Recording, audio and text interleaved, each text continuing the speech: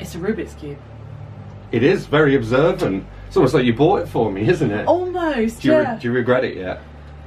No. That's good. Okay, so hello everyone, my name is Dane. This is a Rubik's Cube. This is a solved Rubik's Cube. Who solved this Rubik's Cube? The internet. Ah, okay.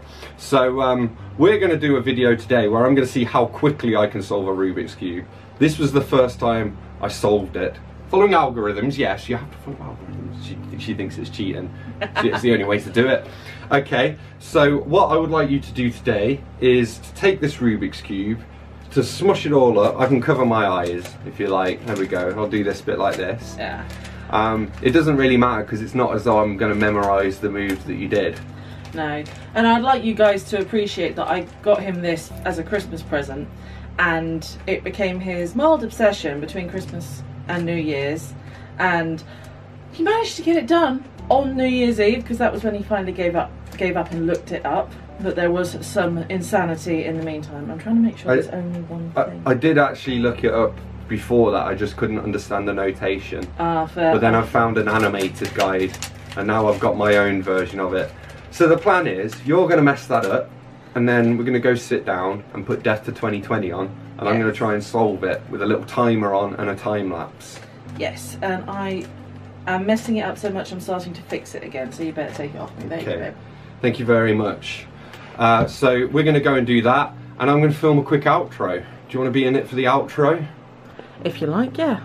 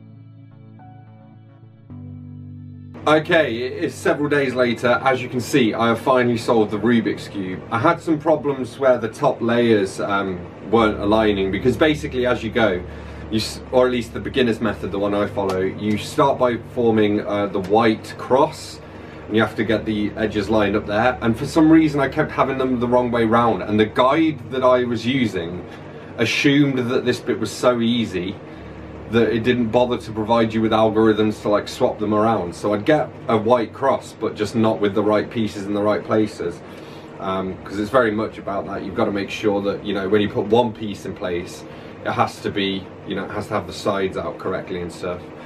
But yeah, this final attempt, 15 minutes. That's kind of how long I would hope it would normally take me to solve one of these bad boys if I continue my study, which I probably will do. So the next step for me would be to memorize the algorithms so that I don't have to look them up when I'm doing it. Rubik's Cube done. So as always, thanks a lot for watching. Don't forget to hit that like button if you've enjoyed this video. Let me know in the comments if you're able to do a Rubik's Cube, and if so, whether you can beat my time. I assume you can. Hit that subscribe button for more, and I will see you soon for another bookish video. Thanks a lot. Bye-bye.